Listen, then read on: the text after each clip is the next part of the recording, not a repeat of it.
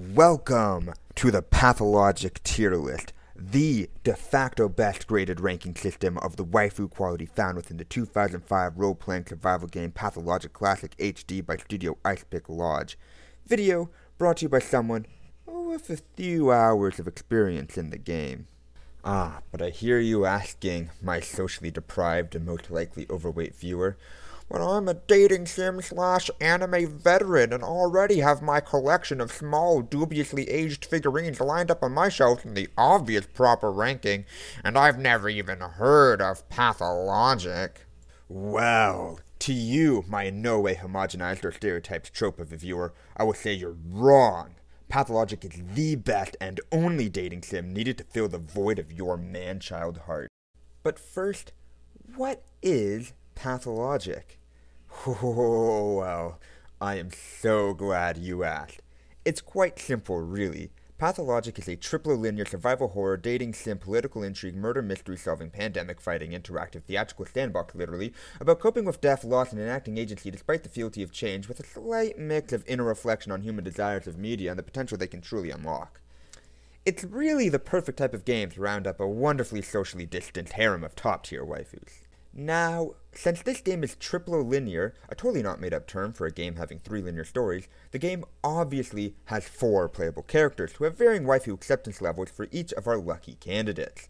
So each waifu will receive an alphabetized rating from the Bachelor, Harspec, Changeling, and the 4th playable character, more on who they are later. Then all the scores will be averaged for a total score that will be their final waifu ranking. Oh, and of course, spoiler warning. Okay, so let's start this list off with the 9 big political powers that run the town, and which most characters spend most of their playthroughs either placating, fighting, or working for. The Canes are probably the first faction you'll meet and are in charge of the laws of the town. They're also the family with a dead immortal dad who so may have possessed a dream-catching child society-bearing impossible building that they ordered built called the Polyhedron. For the Bachelor, they spend most of their time puppeteering him with lies and tricks so that he can help them obtain power and become the dictators of a new town after artillery bombing the entire city, causing the deaths of tens of thousands of people.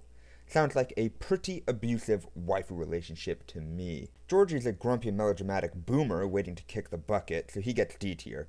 Victor is kind of a nice guy trying to sort of calm down his family and be less murder happy. He's also a vessel to be controlled by his brother Simon Kane, the dead immortal ghost dad whose soul holds the town together. So he gets C tier, I guess. Mary is a manipulative, smooth-talking narcissist, hell-bent on complete dictatorial control with clairvoyant powers to see the Bachelor's future and best way to manipulate him. But she's rich and has flower nipples.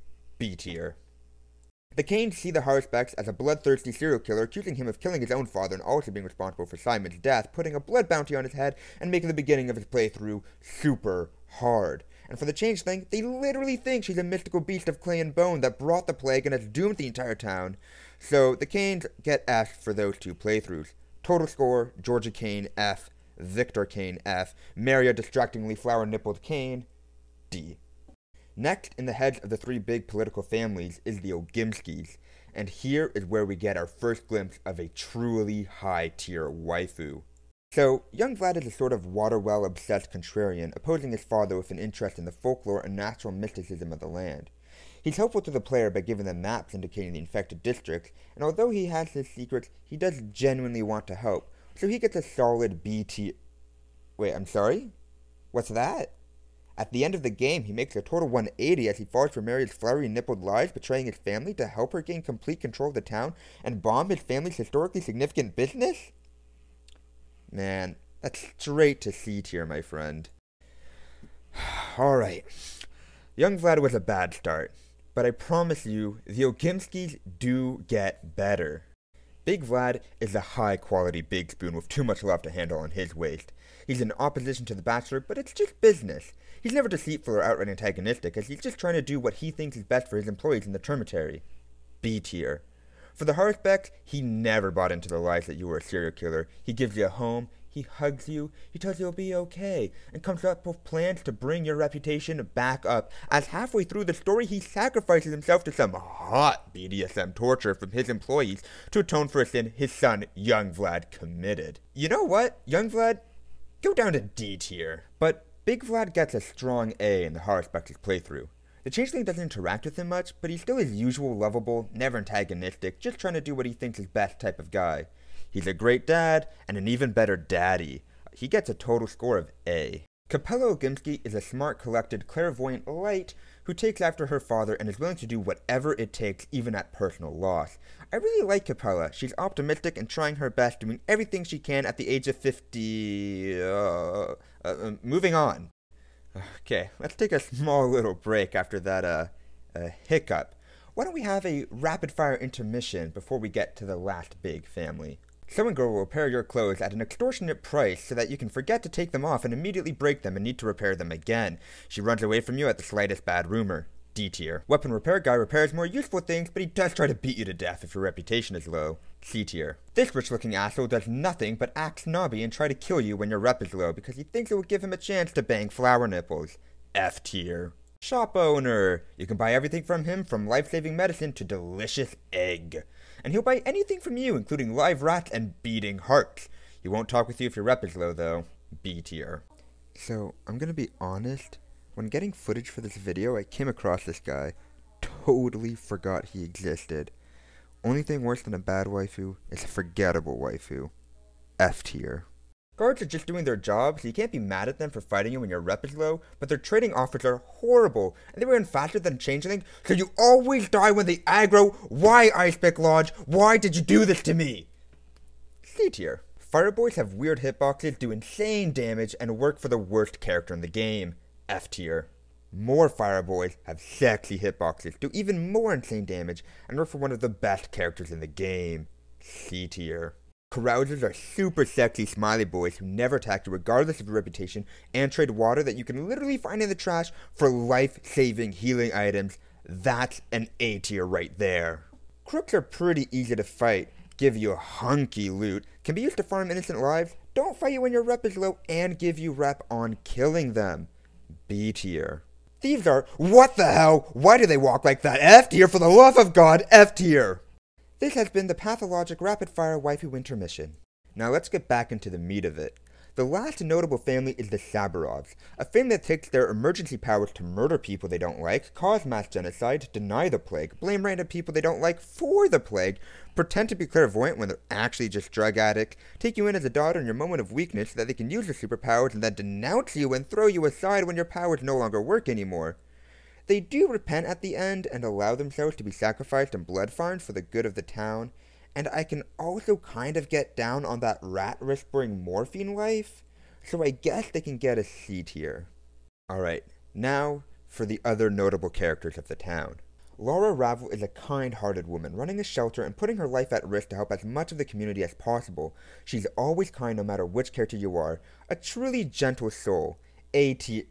And she becomes hysterical, attempting to assassinate a military general. God damn it, Laura! Mental instability is going to dock you some point. I have to give her a tragic B tier. Lulia Lyricheva?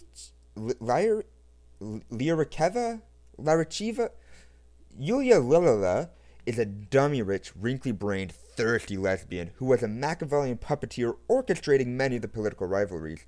That's a solid A tier for all you beta cucks, but a B tier for the rest of us.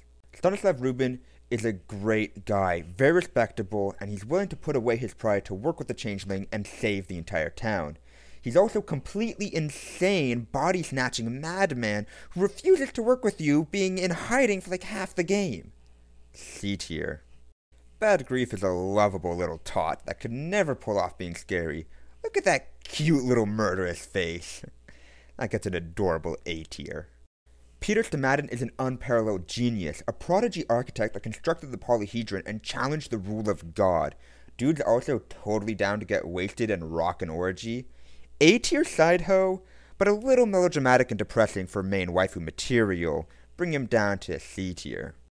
Andrei Stamadin is a dude with a serious brother complex, the same alcoholic but without the fun. D tier. Foreman Oyon is a burly psychopathic minotaur wannabe that literally started the plague and spends most of the game drugging you or trying to kill you. Sometimes literally killing you. Not cool, man. Not cool, man. F tier. Grace is an emo Luna Lovegood wannabe necrophiliac. She's pretty chill though. C tier. Mark Immortal is just really dedicated to his theater. Really inspiring stuff. B tier. The rat prophet is a whimsical pathological liar unable to lie that whispers into the ears of drug addicts at night to make them think they're clairvoyant. He's a pompous a-hole who might be your brother depending on the playthrough. C tier. Anna Angel is an absolutely mad cretin who worked with child traffickers and murdered kids to steal their voices. Kind of hot though. B tier. Aspity is an ancient being of clay, born from the first plague, a fourth-wall-breaking entity with a mega crush on the Haruspecs, and a bit of a pranking streak against those she disagrees with. She helps those in need and does what she can to be a part of and help the town despite knowing of its true nature. A tier. Butchers are big, scary employees of the Ogimskis, really mean-tempered guys. They're the type of person that squeezes your hand as hard as possible when you handshake, and that's just not right. F tier. Worms are cute, happy herbalists that will trade organs for drugs. B tier. Herb brides are magical women that can grow plants with this badass dance move. It's the only one they know, so you better like it. A tier. Boss Turok is an actual god cow that eats evil and birthed the universe. So there's a whole lot of her to go around. A tier. The albino is just a chill dude that wants to help out. You have to kiss with your eyes closed though, since looking at it will cause your insides to broil you to death. B tier.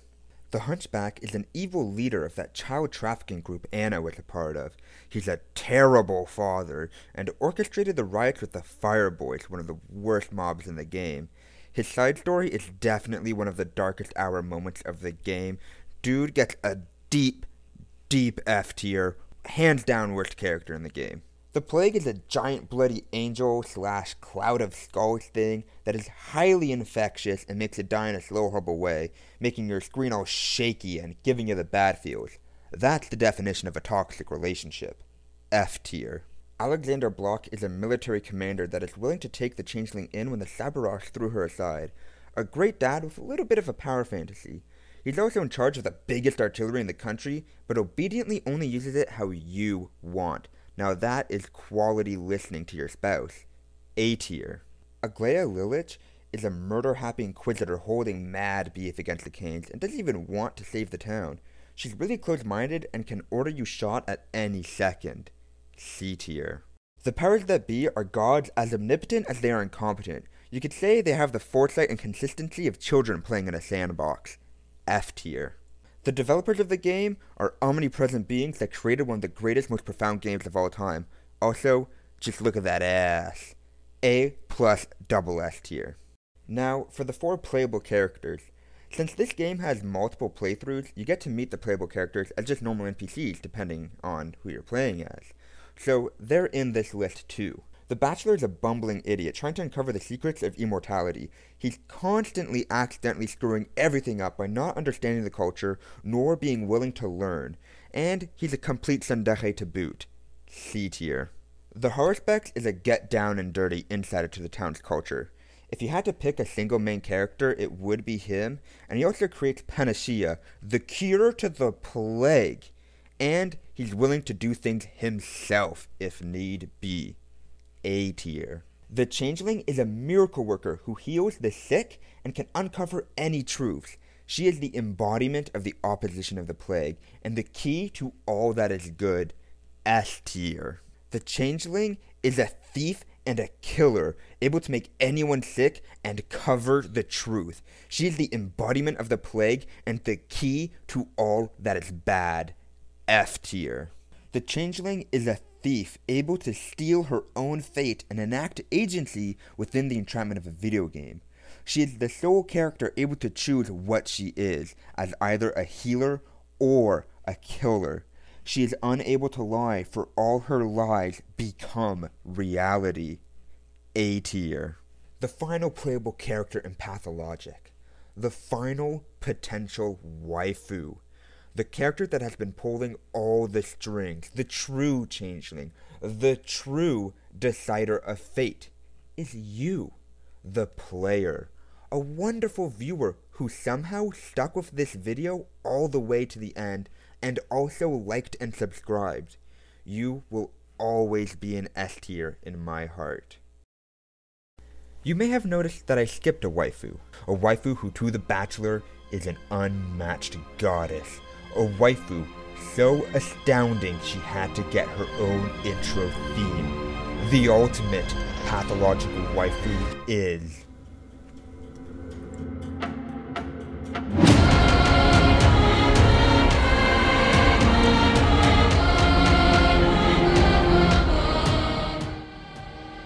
Evayan is a beautiful angel who gives her health to you and unquestioning compassion, always supporting you through thick and thin to the point of yeeting herself off a cathedral to merge her soul with it in an attempt to help you succeed. That's dedication. That's S tier. Sadly, she buys into rumors and is pretty hostile towards the other characters, so her final score goes down to A tier.